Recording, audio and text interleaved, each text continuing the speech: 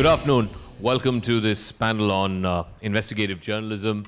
I was just rushing back from a panel on fake news, and it's fascinating. We have a panel on fake news followed by one on investigative journalism, as though there is something as non-investigative journalism, and then there is investigative journalism. Anyway, nonetheless, thank you very much for turning up. It's a reasonably packed hall.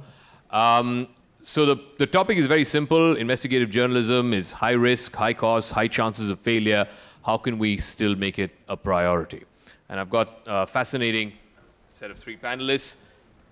To my immediate left, Sreenivasan Jain. Everybody knows Vasu. Sreenivasan Jain is the managing editor of NDTV, India's most respected 24-hour news channel. He presently anchors an award-winning weekly ground reportage and investigative show. It's called Truth vs. Hype, which focuses on political corruption, conflict zones, and untold stories of social and economic tensions. He also anchors a daily show which is called Reality Check, which aims at debunking official myths and government propaganda in what is a post-truth environment. He's been with NDTV since 1995, during which time he's done stints as managing editor of Profit, which is NDTV's business channel, as well as the head of NDTV's Mumbai bureau for 8 years. He's anchored major primetime news telecasts and discussion-based shows. He's been a recipient of numerous awards for journalistic excellence. Ladies and gentlemen, Sreenivasan Jain.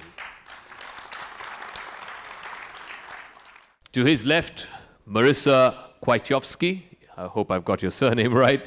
She's an investigative reporter for the Indianapolis Star. She handles investigations relating to social services and welfare issues, including child abuse, neglect, poverty, abuse of senior citizens, human trafficking, domestic violence, and access to mental health services. Marisa has earned more than 50 journalism awards, including the IRE's Tom Renner Award, the Sigma Delta Award in Public Service, the Casey Medal for Meritorious Journalism, the Will Rogers Humanitarian Award, and the Indiana Journalist of the Year. Prior to joining the Star, Marisa worked for media outlets in northwestern Indiana, South Carolina, and Michigan. Marisa Kwiatkowski, welcome to the Media Rumble.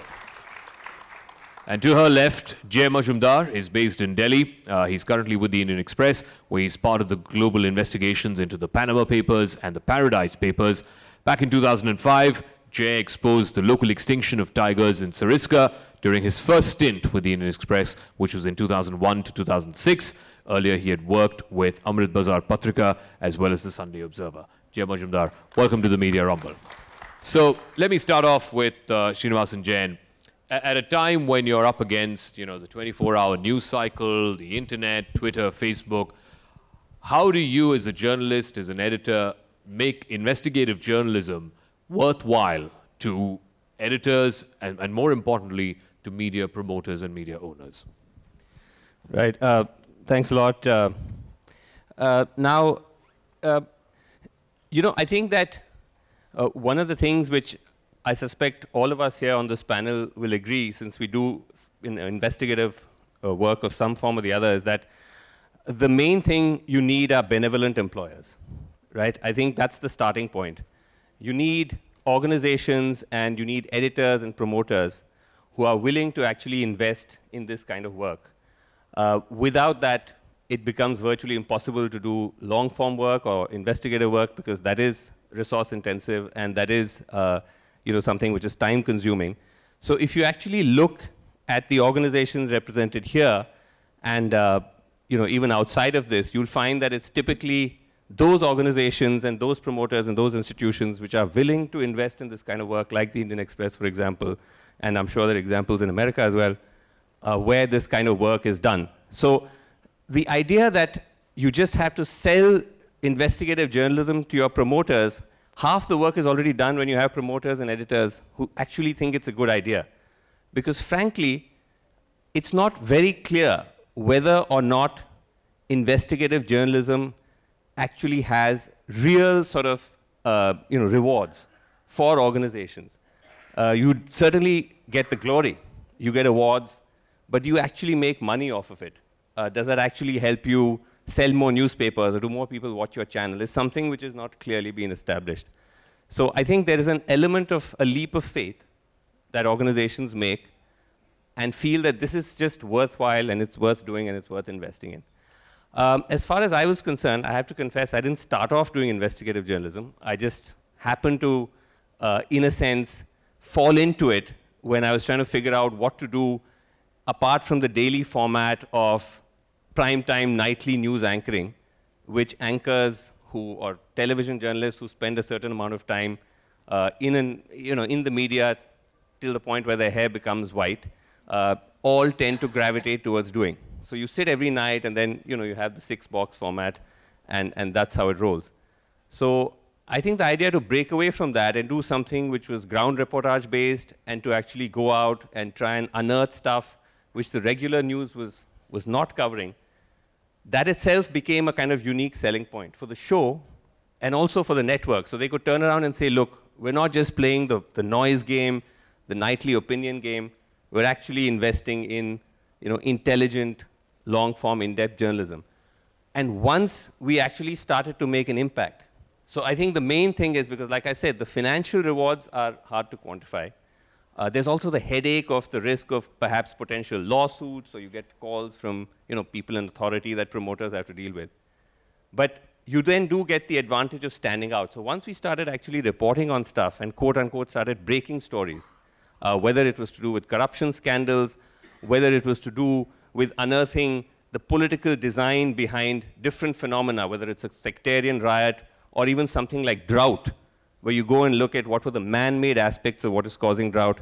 Once you actually started breaking stuff, then it becomes viable and exciting and interesting for promoters and editors to invest in it, and then it sort of sets off a chain reaction. So I think somewhere along the line, that's really what led us to sort of double down on the work we do and to support it. And to that extent, I really do owe a debt of gratitude to my employers and editors, because there are frankly very few TV channels that are invested in this kind of work. Sure enough. The point that Sreenivasan made, and I want to ask Marisa this, is there any quantifiable sort of data that suggests that if you do investigative journalism, which is high cost, which is high risk, you're ruffling a lot of feathers, you're upsetting a lot of people who are, the powers that be, is there any quantifiable data to suggest that it leads to a bump up in circulation, or it leads to a bump up in ratings in a way you can justify to your employers that it was worth their while?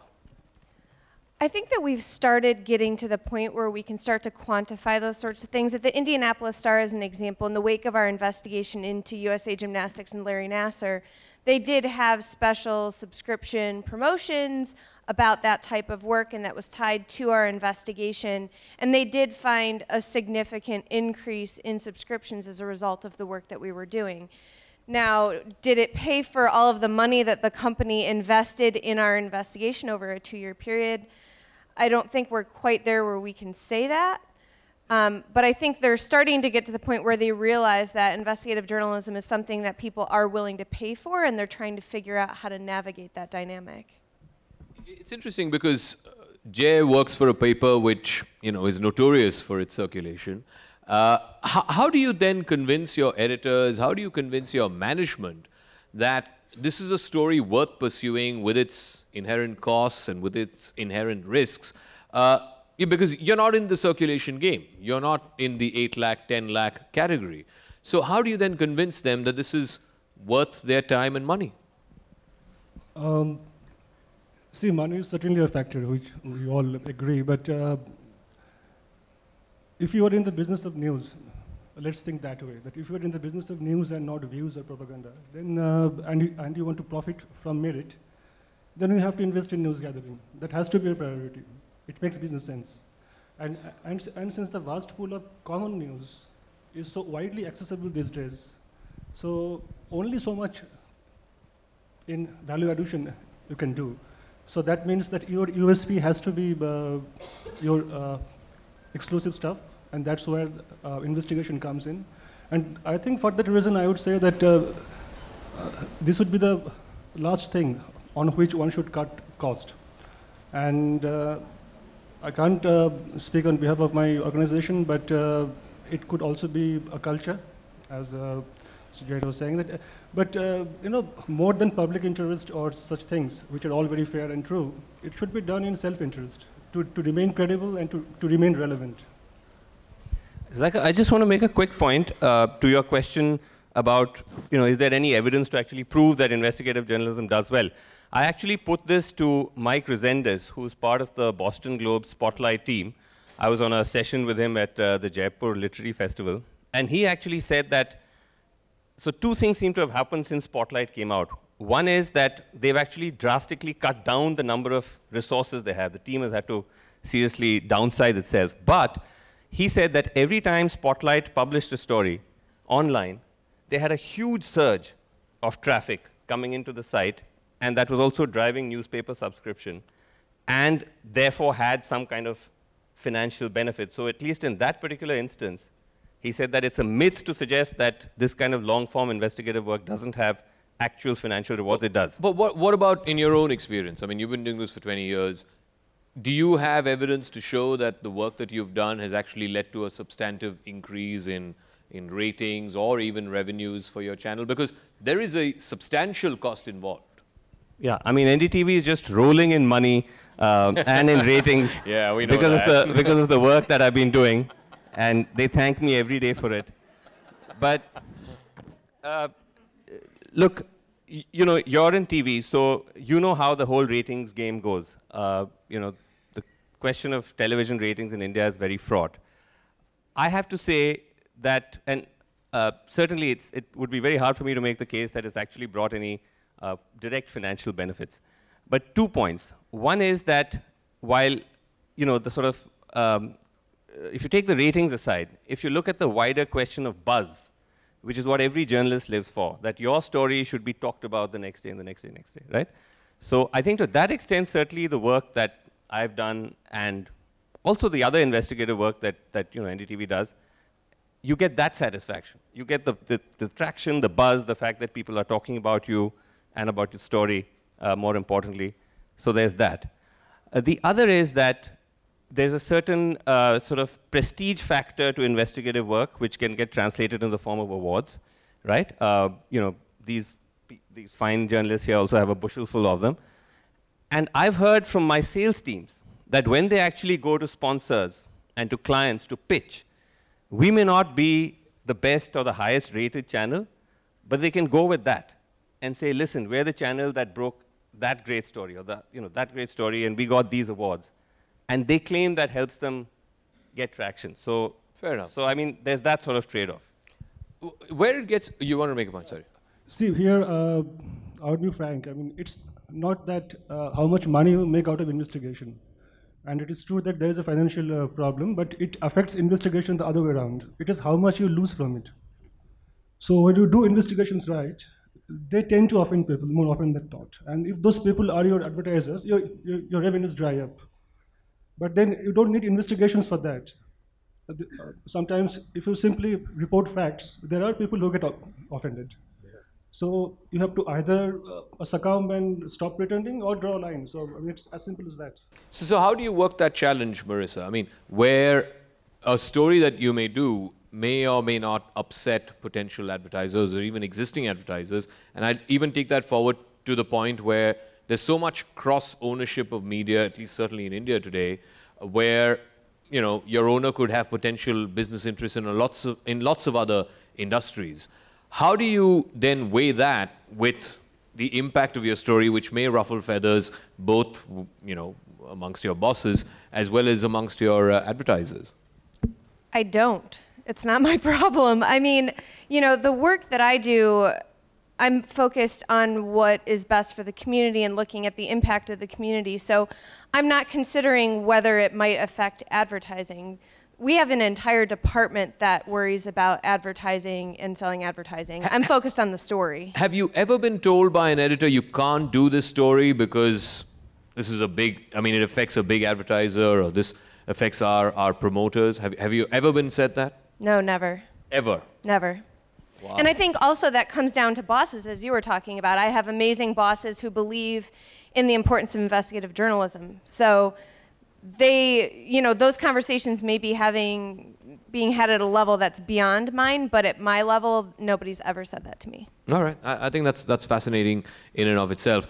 But I want to sort of extend this to, the investigative journalism vis-a-vis the daily rigmarole, particularly in television, and I'm sure this is the case in print as well, where you're just up against this universe of, you know, Twitter trolls and fake news and agenda-driven stories.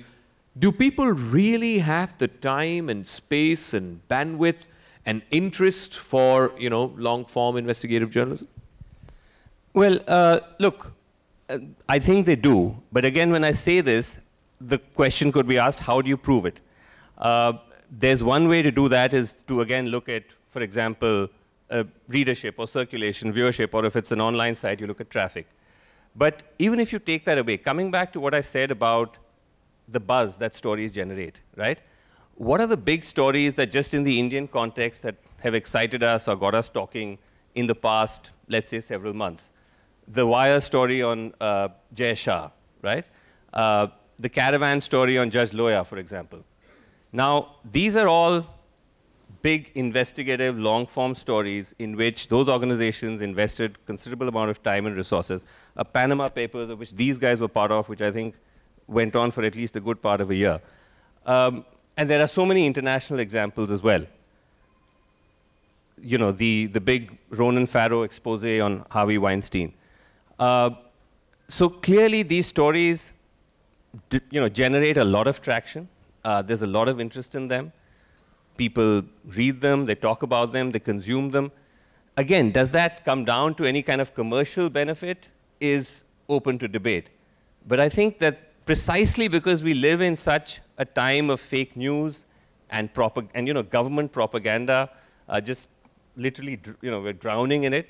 I think there's a great deal of interest that people have in intelligently reported news. They want stuff to be fact-checked. They want power to be called out. So I think there's almost a kind of counter effect of the times we're in, that there is a greater appetite for it. And in a strange way, you actually see news organizations responding to that in different ways and actually becoming alive to the possibility that this is actually the kind of stuff we should be doing. One of the other risks you run, and I'm sure you've faced this as well, is that you've reported a story, it's created a buzz for a few days, and then there is this black hole. For example, in the Panama Papers case, I mean, it's moving so painfully slowly that you're not actually able to show people that, look, we exposed the story, and therefore, the investigative agencies were forced to do this, and so person, as a result, against him or her, the agencies got in, a trial is on. It is so painfully slow in a country like ours that you're not able to show results for it, at least certainly not immediately. How do you deal with that? Well, that's not for us to really be bothered about, because you can only do so much and not more. And if you are glory hunting, which happens, I mean, that you have done a story today and you have impact tomorrow, that's all fine. But in such investigations, frankly, we're not expecting some action overnight, and it can't happen also. It has to follow the due process of the law. And what exactly the government is doing, the government is entitled to not reveal also. Isn't there an element of glory hunting in investigative journalism? The investigative journalist is always seen as, oh, those guys, sort of thing, right? Yeah. No? Isn't there? Yeah, there is. There is this element of glory hunting, but before that, I would like to say something about this issue of cost. I'm coming back there again because it's overblown. Because I'm sure two of you will also know that there's so many reporters inside and outside of the mainstream, and many of them freelancers who would go to any extent to get an investigation done. Sometimes spending out of their pocket, because the other fees barely cover travel and time. It's not ideal, but there are people, there are reporters of varying ability who are there to do it. Now, you can get around the budget. What you can't get around is the policy of against publishing anything that will offend somebody important. That's the main problem. So the discussion we're having now is important, that this is high cost, high risk, with a very low strike rate. But I think we're avoiding the real obstacle. It's not money. It's those policies. You think the bigger devil in the room is the fact that editors/publishers will not carry a particular story because it offends some people? Yeah, it is. That's the bigger devil than the cost associated with investigative journalism. How do you deal with that? how do you solve that problem? Those are things that are not going to go away. I mean, ABP News gives you one model of how you solve the problem. just sack the journalist. If it were a matter of cost and finance, then all big investigation would be happening in ITO. It doesn't happen there, no? But Marisa, is there something that we can learn from America? Obviously, it's a much more saturated, much more developed media market than it is here in India, where one of the problems that a lot of journalists face is the fact that there are certain stories that will not go. They will just simply not be published or simply not be run because it offends powerful people. Is there anything we can learn from the American media experience, the American media market that might de-link the whole process of you do journalism, you do stories for whatever they're worth, and then whether or not it ruffles feathers is a completely different conversation altogether. Like you said, you've never been stopped by an editor because one of your stories would potentially piss off an advertiser. I think the challenge is that it's so specific to the people who are in charge of the organization, because I've been blessed to work for people who were investigative reporters before they became editors, and so they have a passion for that kind of work. And I do have colleagues who have had stories that never saw the light of day, not necessarily because of advertising, but because of connections or something else. I think I don't know how you solve that problem, really, other than to have people in those positions who are willing to focus on what's important, because I don't serve, in a way I'm an employee of the Indianapolis Star and Gannett, but I serve the community, I don't serve my employer. Zakka, just to add to your question, the point Marisa is making, that, look, we're talking about all this in a sort of an abstract sense, but let's ground it in the context of where really we are, right? Now, America is in the age of Trump, and India is in the age of Modi. Now, Trump has thrown out a challenge to the American media, right? And they've given it back. He's getting it back in full flow. And that's partly because they do have very strong free speech laws, as we know, that protect them from any kind of actual direct consequence of saying something like Trump is a liar, Trump is a racist, calling him out on a regular basis.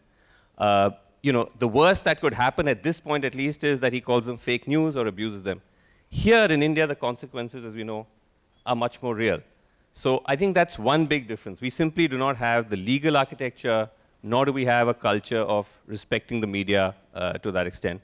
And the second is simply resources, right? I mean, when Spotlight came out, around the world, in every newsroom, there was this whole business of, wow, where's our big Spotlight story, right?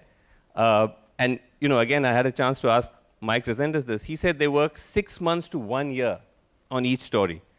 And the resources that they had to commit to the church story, he said, came to about $1 million, both in terms of the reporters that were invested in it and legal fees. I agree with Jay that not every great investigation requires money. But that's the kind of resources that, particularly in the West, media houses are willing to devote. Plus, like I said, you have the legal architecture to back it up. So the contexts are very different. And I think we still have a ways to go before we can get to the kind of journalism that we'd like to see here. All right. So what I'm going to do is, with due apologies to the folks at News Laundry, is to devote a little more time for audience questions, because this concerns you folks as much as it concerns the panelists here up on stage. Will you be, A, willing to pay for investigative journalism? Do you think it's worth the while for media organizations, for journalists, to be investing money and time and resources in that kind of journalism? I think these are questions that directly concern you, the viewer, you, the reader, you, the listener. So I'm going to take another extra, maybe 10 or 15 more minutes in audience questions. So my only request is put your hand up, identify yourself, identify your organization if you work for one, and direct your question to whoever it is directed to, and name that person. And let's stick to questions. Let's not, bring in opinions. We have a lot of that in this country already. So let's go from here. So I'll do 1, 2, 3, and I'll do the same thing again, 1, 2, 3. So let me start with the lady here. So the thing is that, you know, if people in India can fund Kejriwal's party, why not they can fund an investigative journalism? If there's a hunger for people who want to know, and that's how actually the respect will come, because you're talking about how people are going to respect. There's the whole thing that, you know, people have to start respecting, you know, media the way for it to actually bring out or unearth those stories. So why not? Why not start that? You think it can be started by, like you did, like NDTV has already done that. Why not others follow the suit? What is stopping? If people can fund a certain political party / ideology, why wouldn't they fund good journalism? Well, they actually do. I mean, you know, The Wire, for example, is trying to crowdsource funding in the Indian context. So are other online portals, and people do seem to be subscribing. I don't think they're necessarily only funding investigative journalism. I think right now the bar for what counts as just independent journalism in India is set so low that people are just happy to pay money just to hear the truth. So I think that's something which has already happened. I think it's harder for legacy media organizations of the kind that you and I and perhaps everyone here works for to actually seek funds through crowdsourcing. But you do see this now on several prominent newspapers, online sites like The Guardian or The New York Times, for example. Yeah. They'll say at the end of a piece, listen, you know, if you want this kind of journalism, subscribe. So I think to some extent that's already started happening. All right, the gentleman there. Yeah. Hello, my name is Pranjal and I'm a lawyer. So just to give a perspective from the other side, especially when stories like the Jai Shah stories were run. So there is a perspective that most of the time when such kind of stories are run, we are not approached by people who is actually getting defamed, or so to say, allegedly getting defamed. But we are approached by the promoters of who have several interests in the companies that people like Jai Shah may be invested in. And it's those promoters who are also running these news channels. So it's their discomfort that is very visible. So in terms of investigative journalism, as we were discussing the business model, one is that how much of traffic do you actually get by running that story?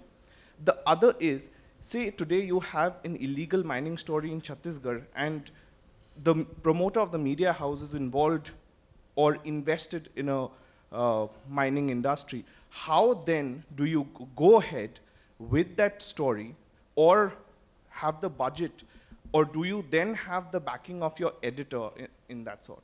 All right, you want to answer that? I mean, you're a live example of parts of your story not being aired. No, I'm actually suggesting that you answer that. No, I'm not. I've never even attempted to. So, Jay, you want to say that? In such a situation, probably that particular organization won't cover the story, as simple as that. And I can tell you from my experience that I spent many years as a freelancer on my own. So in every house, you will find some holy cows. So as a freelancer, you have the option to bounce around the story. Usually somebody takes it, if you're lucky. And if you're not a freelancer, then you have to find a house where such problems don't occur, or at least occur rarely, like Express, or hopefully the other houses. And I would add one thing here to her question, that when crowdfunding happens, as you say, to a political party or ideology, it tends to follow that pattern also in the media. The first example I remember of crowdfunding is not new. It happened with Tehelka years back, and we know that how it panned out. But unfortunately now, there is a trend of, preaching to the choir. So we have some media brands which are read and propagated by certain people, some other media brands which are read and propagated by some other people, and they don't talk to each other. So if crowdfunding happens, I think it may also follow a pattern that a group of people with a particular ideology are funding one kind of media and the rest funding another kind of media. So it may not be a solution that way. I think that's a great point. I mean, how do you speak to the other? I mean, we're all living in these echo chambers of our own. I think I think I want to get on the cost bit as well, and I'm in a room full of journalists, so please don't hit me with this question. So the idea of corporate partnerships in media houses, can that benefit publications as well? Because the idea of Jeff Bezos in the Washington Post, I know how he's promoting journalism as well, and the infamous case of Gawker, where Peter Thiel, went, he's a billionaire, he has all the money and the power in himself to go against the media organizations, and especially in investigative journalism, where you have certain, you go through the privys and the ideas that, you poach a lot of people outside, and they have vested interest in certain aspects. So if they come calling and you have to have a certain backing of money, and if these corporations can help you with that, shouldn't media organizations, go ahead with the idea that if they can get the money, because Gawker went bankrupt and they did such good journalism back then. All right, good question. Marisa, you want to answer that? When Bezos acquired Washington Post, everybody was like, oh my God, this is the end of it. But it's actually, for whatever it's worth, seemed to have become a better paper. Well, and Jeff Bezos is a person, not a company, but of course he does own some pretty significant companies. I think that's a difficult question to answer because I think it depends on the relationship between the organization and the corporate partner, because one of the things that benefits our organization is its independence. And if you have a corporate partner, you have to create either an editorial separation or you have to figure out some way to navigate that relationship, just like you do with advertising, where if you're a major grocery store chain and somebody on our investigative team is writing a major piece about that grocery store chain, they have to have the ability to still do that in order to maintain the credibility that we've earned within the community. So I'm not saying it's impossible, but I think that you would have to think through how that would work. All right, from this side. All right, the lady here.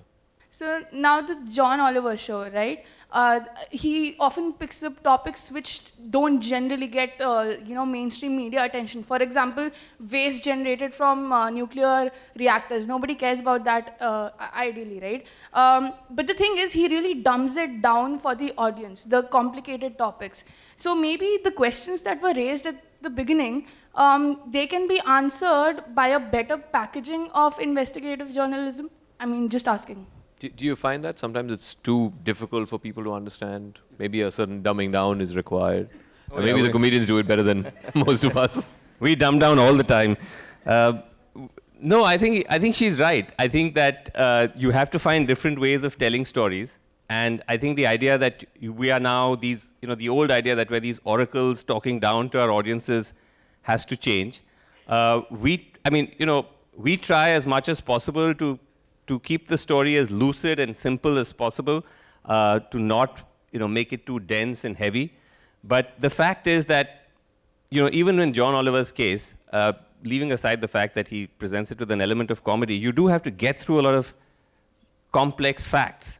You have to get through numbers. You have to get through data. And it's all the more challenging in television. You can still do it in print, but to do it in television is challenging.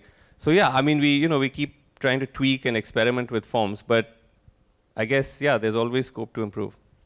The gentleman there at the far back, yeah, in the black shirt, yeah. I've come of age, I think most of us have, in a world where it's not surprising when the government or a big business is screwing the little guy over. As investigative journalists, how do you reconcile what you do with this pervasive sense of disillusionment out there?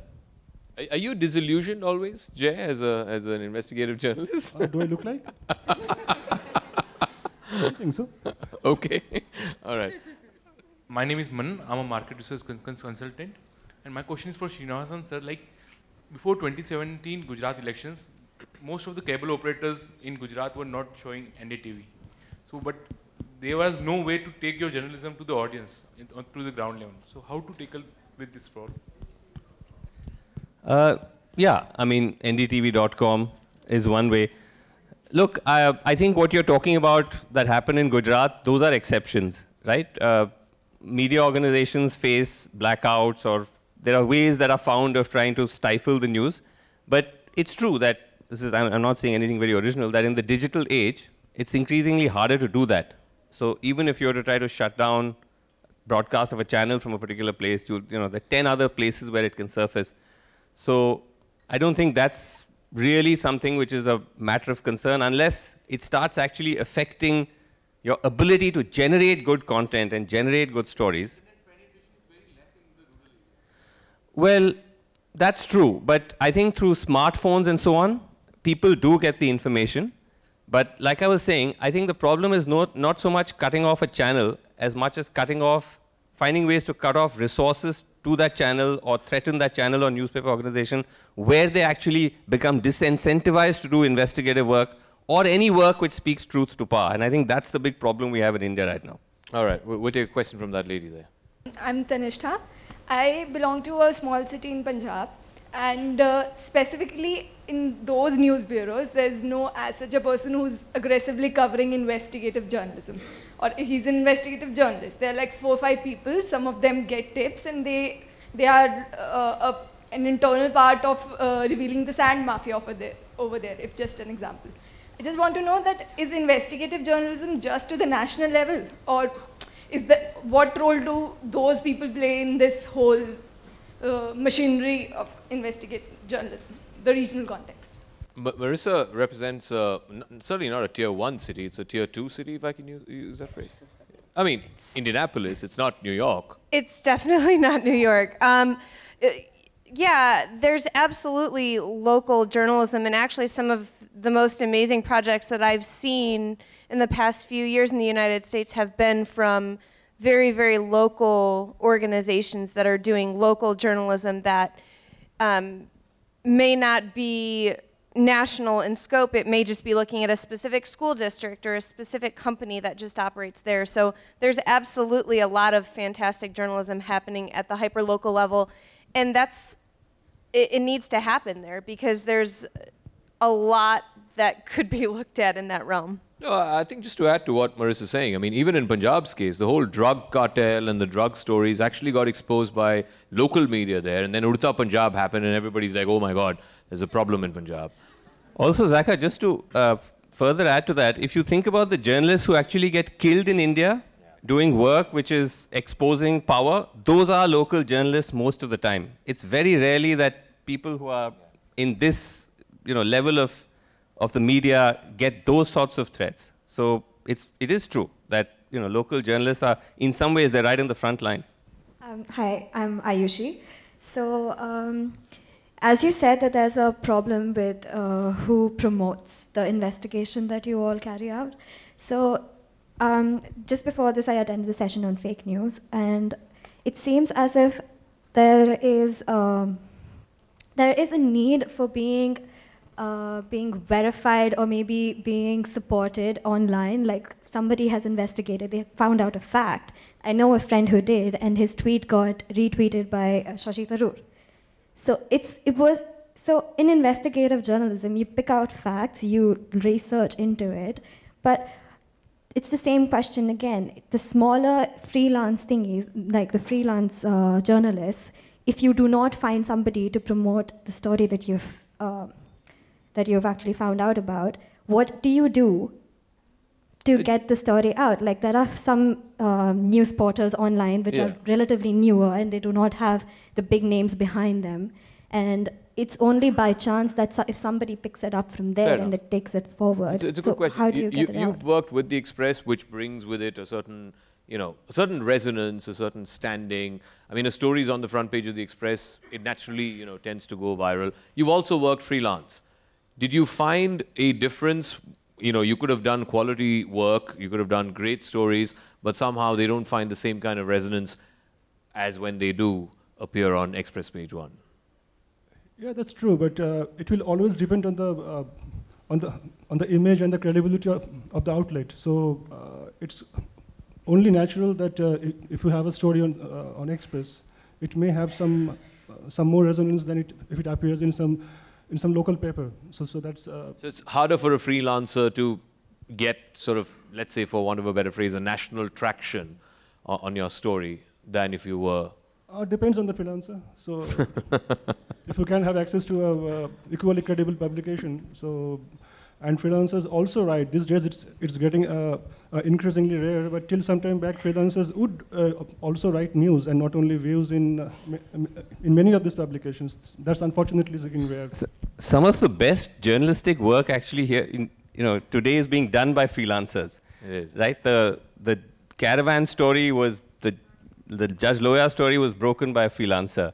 Neha Dikshit, I think, was just here on an earlier session. She's done some fantastic work, investigative work, doing freelance. So, this is actually in some ways, again, going back to the context we're in, this is actually a good time for journalists who may be freelancers or for news portals that may not be entrenched within the sort of mainstream system. Yeah, well, what he's basically saying is, God save the rest of us who are in the legacy media. But anyway, that's the unsaid bit. I think the gentleman here, and then last couple of questions. Sreenivasan and Jay, you've had your share of online threats based on as a response to your stories. You've seen the famous IT cell at work. Have you ever physically felt scared or of a threat to your life? Has it affected your life in any way? Not just threat to your life, let's say, but any threat, a chance of violence. Yeah. Wow. No, I wouldn't. I don't want to be melodramatic and say that. I mean, there have been threats, but frankly, nothing that I would say is to the same extent in volume as some of my other colleagues, either women colleagues have got, or threats that those who work in the vernacular space have got. But yeah, it upsets you, it can ruin your day, but I wouldn't say I've actually felt like physically threatened. All right, last couple of questions. So one of the biggest problems when we did carry the Jai Shah story was that how other media houses picked it up. So apart from NDTV, to be honest, everybody else focused more on the Piyush Goyal press conference and how a media house run by anti-national people is whatever saying about Amit Shah's son. But nobody really dissected the facts of the story. We have been sued and we cannot follow it up now, but nobody's really stopping any other media house, NDTV included. So my question is actually to Marisa. I'm not trying to call you out. Do you guys also face the same problem in the West? Because in India, there's no sense of camaraderie when it comes to that. So if, like Panama Papers was a different story altogether, right? Because it was covered by the whole media, right? The world media. But in India, we often see that even with the Judge Loya case, which was again one of the biggest stories in the last 5 years, very few people actually take it forward. And for better, for worse, it's the small organizations who are doing investigative journalism, and our reach is very limited. It's an interesting question that she has. I mean, does it really matter if your story goes mainstream, viral? I mean, if the New York Times is to pick up your story for you to have actually arrived, does that matter at all? No, I mean, not to me. Some of the stories I'm most proud of never went national or viral. And I've been on both sides of the viral component. I've been on the side where I did an investigation and a ton of media outlets plagiarized it and gave me no credit. And then I've been on the other side where with USA Gymnastics, 2 years later, we still have major media outlets that are giving us credit where I'm kind of like, you're still giving us credit for that? I mean, thanks. So, I don't think that it is a necessity for us to do the work that we're passionate about that matters, but I can't control what any other media outlet does. I can only control the way I operate. So just to reiterate, the stories you're proudest of are not necessarily the ones that have gone national. Correct. All right, great. Last couple of questions. Yeah, gentleman here. I really liked the Judge Loya story. I mean, that really excited me. And I was very disappointed in NDTV and Indian Express in their reportage, And in one of the panels before you, we had Anant Goenka here, and who said that he stands by the story, which was very sad for me. Because, I mean, it's so patently wrong, So wrong. You have a sitting judge who's been bumped off, and they don't want an investigation. So, I mean, this is the time, like, I'm a mountaineer. This is the time, like, I see a K2 or a unclimbed mountain. This would excite me. This would be like my glory, whatever, that you said. So why don't you, like, take it on? Like you said, this is like your moment, Come on, Vasu, this is your moment. Take it on. Take it on, man. What are you doing? What are you doing? I have one small question for Marisa. The question was to both, actually. I'm so glad he's not directed it to me, I'm like I'm like this little Cheshire cat who's, hiding behind the chair, and I'm like, thank God. I mean, take it on. Yeah, what exactly you're talking about? No, I was saying, like, you guys won the Pulitzer Prize, right? Like, for the Panama Papers, right? I mean, Indian Express, Ritu, Sarin, the whole gang, right? I mean, this is like your... Which? I'm saying the Judge Lawyer case. I mean, this is so easy to crack, Okay, I mean... Okay. So, I can't speak for the organization, of course, but this is what I think personally. The story that you are probably mentioning, for me, it's a proper, legitimate news story. 3 judges who claim to have witnessed an event, their account makes for news. The surprising thing for me was that in that report, there was a qualitative mention of the caravan story where a contextual reference would suffice. Now, to many, it appeared that that reference was suggesting that this account overrides the caravan account. That should not have been the case. This could be a case of momentary misjudgment, but at the same time, to suggest that this was done under pressure or something, I mean, that's ridiculous. Okay, look, getting into the Judge Lawyer story with a limited time is complicated. But let me say this. I think what you're trying to say is you're disappointed with the fact that we did stories that seem to, in a way, contradict the caravan report. Okay, so when you say that, you need to understand what happened, and I'll try and be as brief as I can. When the story came out, we actually thought it was a fantastic story. So we sent our people down there to check it out, to see what more could we do, because this is someone else's story, right? So there's also that complication. How do you report on an investigation, something someone else has done? All media houses have that challenge.